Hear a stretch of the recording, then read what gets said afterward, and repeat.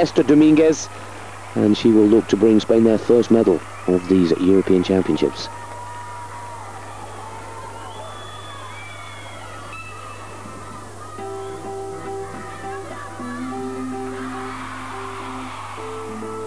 Spain did extremely well at the last Olympic Games.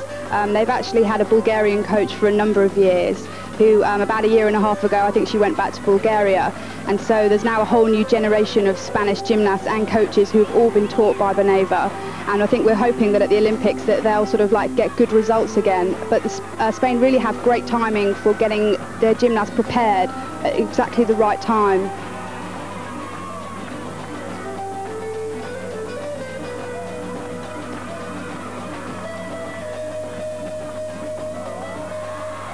As well, their culture very much dominated by expression and dance and music, and I think that really comes over in their gymnastics.